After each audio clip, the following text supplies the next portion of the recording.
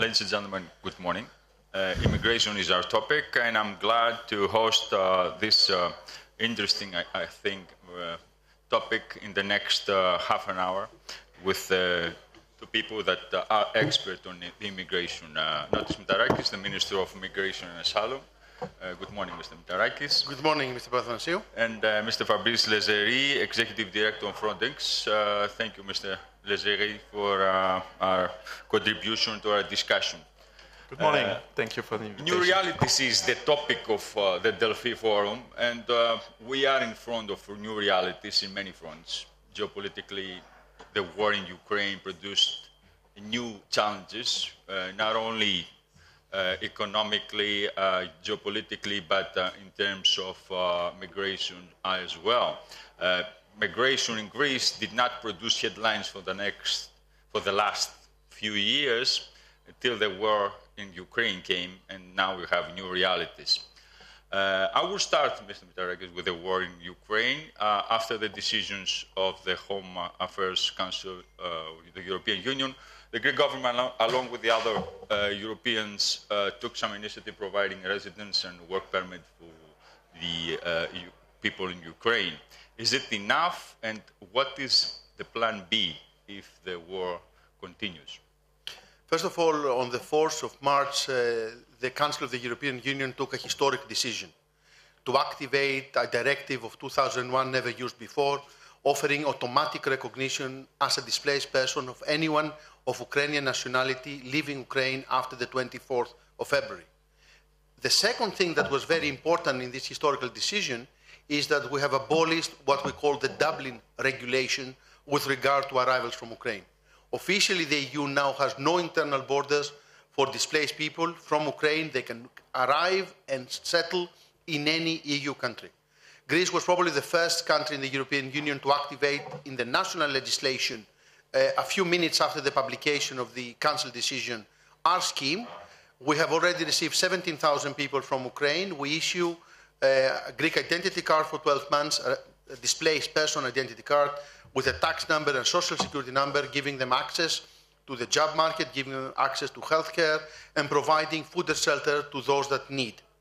I think this historical decision sets a precedent for the debate we now have in Europe for the new pact on migration and asylum.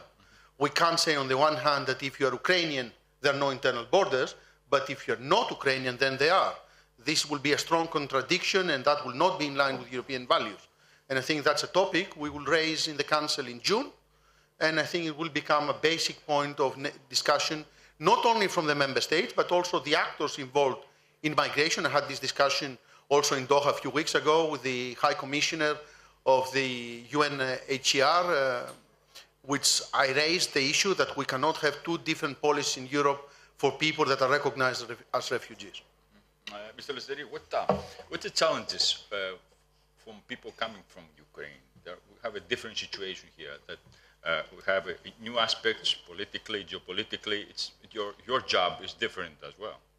Yes, of course, the job of border guards is different. While Frontex was requested by Romania, also Slovakia, to increase their operations. So we are supporting with 150 border guards in Romania. And we also have now a deployment in Moldova, which is a third country, but has a status agreement with the European Union. So basically, at the borders to Ukraine, our job is to support in the processing of the people fleeing the war in order to speed up the crossing so that we don't have bottlenecks on entry into the European Union, and so that we can also support with document checks, security checks, because, of course, all these people are fleeing the war, so there is no question that these are refugees or people, let's say, in need of international protection. But they are also in this region development of possible criminality patterns, such as, for example, weapons trafficking. So this is something which is not really now happening, but this is something that one can expect. Because of the war in Ukraine, and we have the experience also of the war in Yugoslavia 20 years, 30 years ago, and in the aftermath of the peace, there was a lot of weapons. So that's the reason why we also have to make sure that traffickers are not becoming more and more active and trying to traffic. First, they're trying to traffic human beings because they want also to use this, the fact that some people fleeing from Ukraine don't know that they have rights in the European Union. And we also help in the voluntary humanitarian return of people who are not Ukrainians and don't intend to seek for asylum, but they just want to go back home in their country. For example, Tajikistan workers that wanted to go back from Poland to Tajikistan. This is just an example. Mm-hmm. The trafficking and the traffickers, did you detect any incidents, a lot of incidents in Europe from traffickers? Have you dealt with these kind of incidents?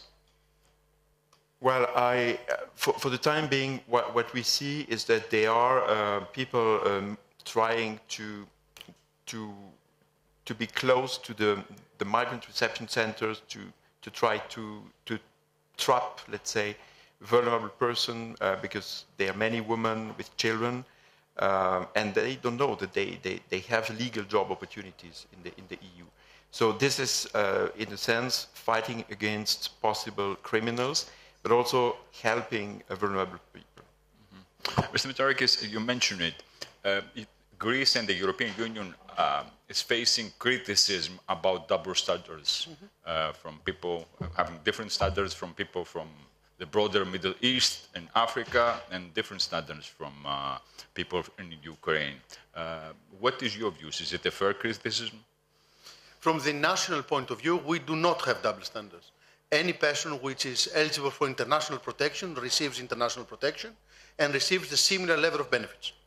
And people that are recognized as refugees in Greece have the same access to the social welfare state that Greek nationals enjoy. So we don't have double standards. What it is a double standard now, and it's something that has risen since the 4th of March, so it's a completely new topic, it has to do with what some people call secondary movements. There are countries in the EU that find that people that are recognized as refugees should not be allowed to move within the European Union. We think that's not in line with what we should be. We should be a common European protection space. We're driven by the same values, by the same regulations. We're all signatories to the Geneva Convention. We all need to provide together a common protection space for those people seeking protection. But in the case of Greece, I have to say that from every 10 people crossing the borders, only 3 are recognized as refugees, 7 are not. And I think that Europe has much to do still in achieving a framework of returns of those not entitled to international protection with safety and dignity to the countries of origin or the countries of transit. Frontex, we're working with Frontex on that front, on returns, but I have to say and remind people that since 2020, March, Turkey is not abiding with the provisions of the EU-Turkey joint statement and is not accepting the returns of those that under the Greek national legislation, after having exhausted all legal options, have been deemed not eligible for protection. And that's a big issue for Europe. Mm-hmm. Overall now, there is a lot of discussions all these 12 years since Frontex is present in Greece. What is the role of Frontex according to the Greek government? First of all, Frontex must implement international law and European law. It must protect our common borders in line with what the law says, the international treaties, the judgments from the European Court of Human Rights. It is clear that Frontex is a security force. It's not an NGO. They're not a welcoming committee. They're not there to organize reception. They're there to protect the borders. And that's why, if I understand correctly, Frontex is the only EU agency that is allowed to bear arms. And the standing corps. And thirdly, what is very important is that Frontex is managed by the member states. It is the member states that hold 27 out of 29 seats at the board of directors. So they work for the member states. That's the 3 things I understand to be Frontex role. Abide by international law and European law, be a security force, and being managed and run for the benefit of member states. Now, are you, now there is a discussion about renewing the mandate of Frontex in 2023. Are you discussing involving Frontex in other fronts of work, in the immigration policies, let's say the return operations? I think protecting the borders and returns are competencies that Frontex has. The key thing for Frontex is it needs to be efficient, and it needs to provide for what they have been created, the protection of the European borders. And that's what the member states have to judge Frontex for. Does it achieve fighting the smuggling networks? Let us be clear on the Greek position. We're fully in favor of a more open migration policy. And we're now working with a number of countries to open legal pathways for people to come to Europe, not through smugglers, but through visa schemes. We have been active in taking people with humanitarian visas, like, for example, after the crisis in Kabul, we invited 100 female leaders from Afghanistan with their families. We're in favor of a positive migration policy, but we're clearly against smugglers. We're against people transferring for a huge fee people from the safe country Turkey to the safe country Greece for them to move on to the European Union. It is interesting that most of the people that have arrived to Greece do not want to stay in Greece. So they are coming to Greece as a foothold to move further to the west. And that's asylum shopping. And I recall UNHCR clearly being against asylum shopping. We're also against asylum shopping. People should be helped to leave war zones, and they should be offered protection at the first safe harbor. And in our case, Turkey clearly is the first safe harbor, according to the members of the European Council with the 2016 joint statement. Mr. Leggeri, give us a sense of the work of Frontex in Greece during those 12 years in securing the East Mediterranean corridor. And I want you to comment what Minister Mηταράκη said about Turkey. Turkey doesn't implement the EU agreement. Well, when it comes to the readmission agreement, it has been suspended in 2020 because of COVID. This was the reason invoked by Turkey. More generally, the role of Frontex as the European Border and Coast Guard Agency is to support Greece, as other member states, in implementing the Schengen Border Code, implementing the European Border and Coast Guard Regulation, and other applicable regulations applicable to the borders. We have, let's say, three main areas. The first one is, of course, to support member states to address problems related to irregular migration. And this includes the return, so we support also Greece and other member states in returning third country nationals to their country of origin. For example, last year we returned 18,000 third country nationals. There is another cluster of activities which is related to the fight against cross-border crime, which includes, fighting against trafficking in human beings, but other kind of traffickings, weapons trafficking, drugs trafficking, in particular at land borders and sea borders, stolen cars, with different kind of criminal activities, which also includes a mandate to contribute to the prevention and detection of possible terrorist threat at the external borders, on entry, but also on exit. And this is perhaps something which is less known, our role is also to harmonize the practice and the standards, to develop new technologies, because the purpose of a border is to be crossed legally and to make sure that the security checks are performed in line with the law, so that we can let people in and let people out while complying with the security standards, with the administrative criteria. And of course, we have to make sure that people in need of international protection can have access to international protection if they are, let's say, if they come from a country where their life is threatened, or if they might be threatened if they go back to some countries. But the role is clearly to modernize the border management capacities. I would like to give the example of ETIAS, which is an entry-exit system, which is expected to enter into practice next year. So ETIAS is a electronic pre-authorization for 61 nationalities. So for legal travelers, and they will have to enroll before they reach the border, and when they reach the border, there will be a check in the database what is the status. So it looks like the ESTA in the US, and now the European Union will have this.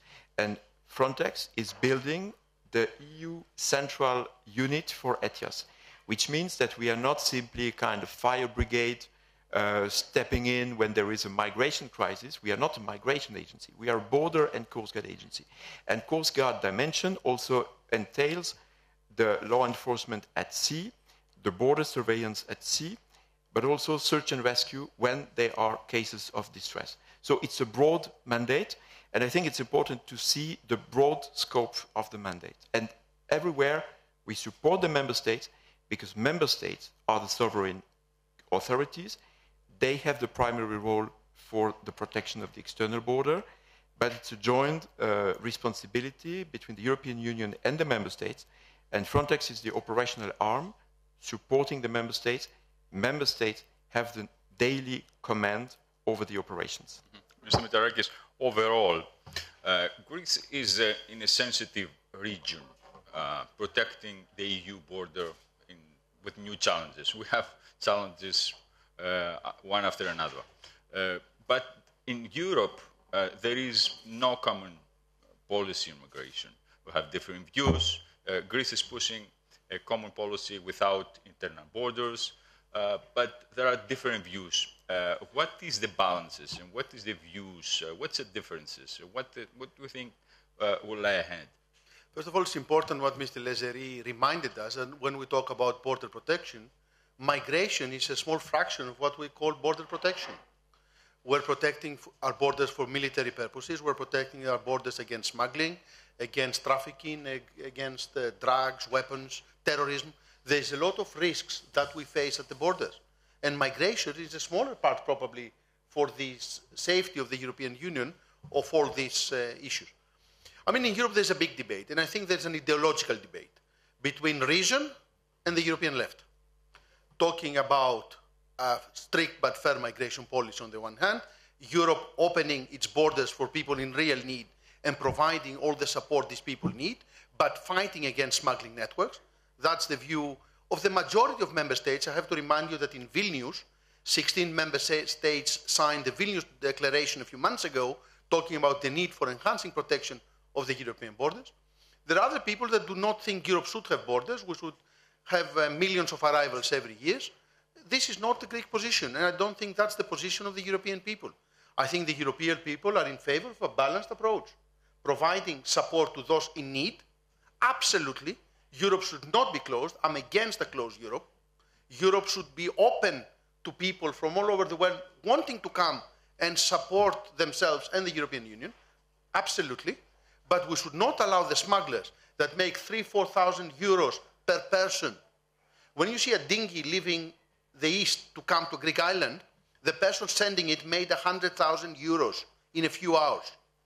You imagine the strength and impact of these networks, and these networks obviously are not only involved in migration, they're involved in other illegal activities. So this is something Frontex must eradicate.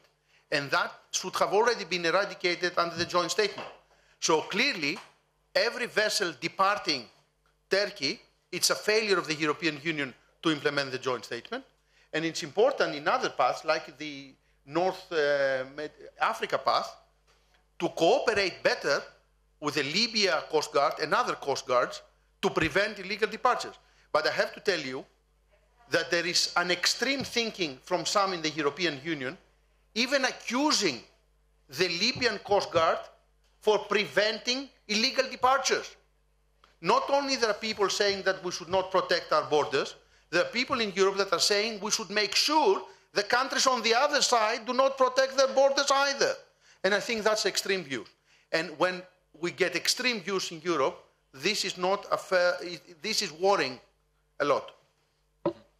Now, there are repeatedly Greece is accused for alleged pushbacks, and Frontex is accused for covering up the situation. Is it a fair criticism? What is your views about it? First of all, let me be clear. The word pushback does not exist in legal literature. So when people talk about pushbacks, I'm not sure exactly what they mean. We have two rulings from the European Court of Human Rights, one in the case against Spain and one 4 days ago in the case against North Macedonia. And the court found that it was within the full sovereign rights of these countries to take people that have entered illegally and send them back. This is not what we do, but this is what other countries have done, and the judgments of the European Court of Human Rights found them lawful. So I think it is very important we start agreeing what is allowed to do and what you're not allowed to do. Intercepting at sea is not allowed, it's mandatory under European regulation. Preventing illegal entry is an obligation under the Schengen Code and under the regulation on Frontex. So yes, we are protecting our borders. We are intercepting and we're not allowing illegal entries into Greece and the European Union. This is something we are obliged to do, and we're doing that. Now, there is some reports that occasionally come out, and many of them have very weak level of evidence. There was a report from some investigating journalist recently made public, and I had promised the European Commissioner Ylva Johansson that we will investigate. There is a report from the National Transparency Authority, which I have read, and I've read all the annexes, which says that the videos that they were submitted were tampered, and this is according to the forensic analysis of the Hellenic police, and there was no evidence to support this claim. So we should be extremely cautious of people making unfunded reports, and I remind you again that Greece has made people lose hundreds of millions of euros of smuggling money. So I think it's a big business here. Mr. Leggeri, what is the views of Frontex? Give us a sense. You are there, you have people there. What is happening, really? Well, first of all, I think it's important to have legal clarity about how to implement interception at sea, which is mandatory according to international law, which is also translated into EU law, as Minister Mηταράκη said. They are also at land borders. There is the notion, which is clear in the Schengen Border Code, that crossing of the external borders between the border crossing point is illegal. So the real question, I think, that the real question, apart from what the Minister said, that there might be some criminal organizations that might lose money if we stop their business.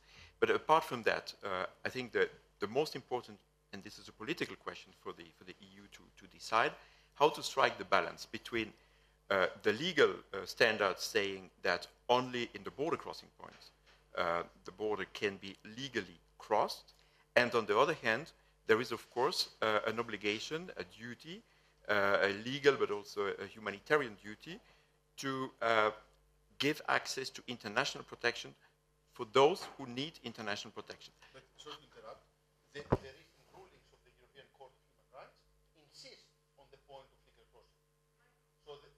So the recent two rulings from the European Court of Human Rights insist on the concept of using the official land border crossing points, especially in the cases like we have in Europe that were not bordering directly, with the exception of Ukraine, war zones. These people coming are not fleeing war in the countries they come from, the last destination.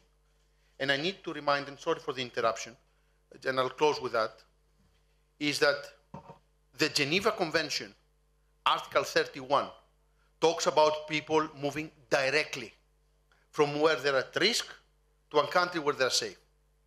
Since the Geneva Convention, there have been different interpretations of how this could be interpreted or how that should be progress. But this is not international law. International law is the Geneva Convention, not the interpretation that different groups may have on the articles. The article talks clearly about people moving directly. And this is the case with Ukraine. It's not the case with 99% of arrivals in Greece. Mr. Mitarakis, Greece overall, according to many European countries, have done a great, fair job in protecting the borders of the European Union, coping with immigration, but there is some criticism about not safeguarding, not protecting the human rights of the migrants. What is your views? we're absolutely in line with all our obligation under European and international law. Our reception centers, the new reception centers, meet the strictest EU standards, the EU AA standards for reception capacity. Our asylum service is in line with all European Union averages in the recognition rates, and now we have been able to accelerate the process. New arrivals in Greece get their first decision within 1 month. Unaccompanied minors are no longer kept at police stations or in camps in the islands, but only in well-managed centers, shelters in the mainland.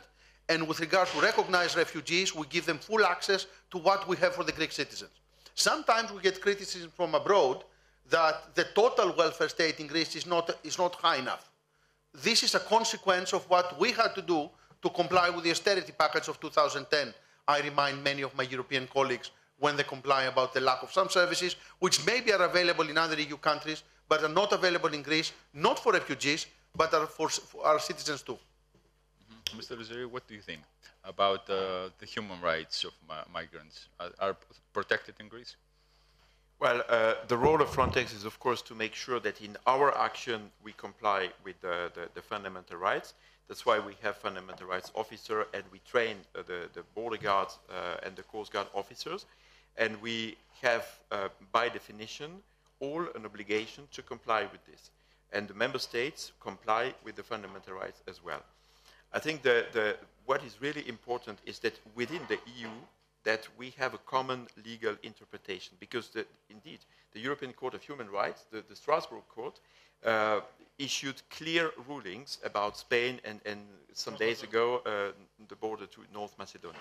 So what we need, and this was also requested by 16 member states at the level of ministers during the Vilnius conference in January this year, they want to clarify, to make sure that we have a clarity about what is possible in terms of enforcement of the border regime, and the fact that we cannot simply let everybody in, while making sure that those who need international protection can have access. And the example of Ukraine, we started with this, is a very good example that when there is a war on the other side of our EU external border, there is no question. It's just easy and obvious that these people, regardless of their nationality, Ukrainians or non-Ukrainians residing or even being illegally present in Ukraine, they are all in need of protection because they are fleeing a war zone. And that's the basics. And we have to let them in. And then we see what is their legal status. But that's so basic at the external border. Mr. Mitarakis, finally, a lot of European countries, especially in the north, were reluctant to support Greece's policies in migration. What is the mood today, and what do you expect in the future about the core of the European countries, Brussels, Germany, and the others? I mean, there are different countries in the EU. There are countries that are of the opinion of a stricter border control and less solidarity. There are countries which are in favor of a more open migration policy and more solidarity. These two strategies have some internal coherency. There are some countries that want Europe to have more open borders but not to affect them. That's not a fair third option. I think what the EU needs to achieve with a new pact on migration and asylum, we need to find ways to reduce the total irregular arrivals to the European Union and then make sure there is sufficient solidarity and open borders among member states. And I'm exactly on time, I can say. Okay, thank you so much, Mr. Mitarakis, Mr. Leggeri. Thank you so much for the interesting discussion. And thank you all for your participation. Thank you.